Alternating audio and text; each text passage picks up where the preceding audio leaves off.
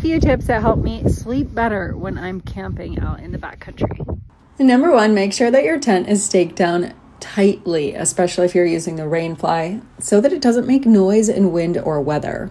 I also try not to overhydrate before bed and avoid too much alcohol. This actually leads you to being more cold, and it will make you get up more in the night. And we all know that that can lead to some anxiety deciding whether or not you want to get out of your tent. Make sure your sleep system is also really rated for the temperature that you're sleeping in and comfortable. I also like to use earplugs that help reduce the decibels of mice, wind, and leaves rustling around, helping you fall asleep faster. And if you're a light sleeper, an eye mask is also really helpful.